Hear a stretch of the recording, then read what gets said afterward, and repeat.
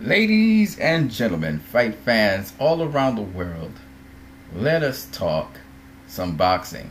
So I'm about to give a big shout out to ES News reporting. And who is this gentleman here? Who is this guy? Isn't he not the president of Roc Nation?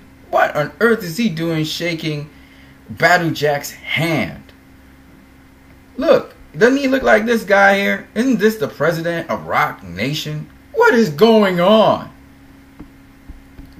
So, again, here is this gentleman. He's the president of Roc Nation.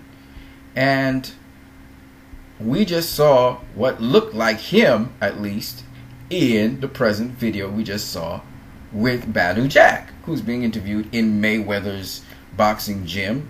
Is a part of Mayweather Promotions. What would Roc Nation be doing associated with Mayweather Promotions? Right? I mean, isn't this the guy we're seeing all the time? Right? Well, it just so happens that the president of Roc Nation, his name is Michael R. Yormark. Okay? As you can see here, he says he's president, chief, and branding and strategy for Roc Nation. However, Michael R. Yormark has a brother.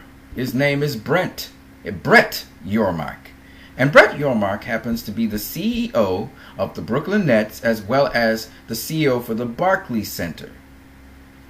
And if you do know, Badou Jack, he's going to be actually facing James DeGale at the Barclays Center. So when we saw Badou Jack shake the hand of the gentleman you were looking at, he was shaking the hand of the twin brother of Roc Nation's president, Michael Yormark. So Michael has a twin brother, which name is Brett, and it was Brett you saw shaking his hand in Mayweather Boxing Gym. So the mystery is now unfurled. No, it's not Roc Nation that's doing a deal with Mayweather Promotions somewhere off the cuff that has to do with Badou Jack. No, it's actually the CEO of the Barclays making some negotiations possibly with Mayweather Promotions, finalizing certain things, and so he shakes Badou Jack's hand in the process as he's leaving. So I thought it was so intriguing to know that there are twin brothers working in the same industry, and because the Barclays Center is the basically the venue for boxing, not so much Madison Square Garden anymore. And also, what was very interesting is to see that in the boxing world there are a lot of interrelated people. There's actually family members, not only with the boxers but also people in management. For instance, Kathy Duva is Lou Duva's relation. Okay, so it's a small world in boxing. The boxing world's kind of small when you get to the top levels.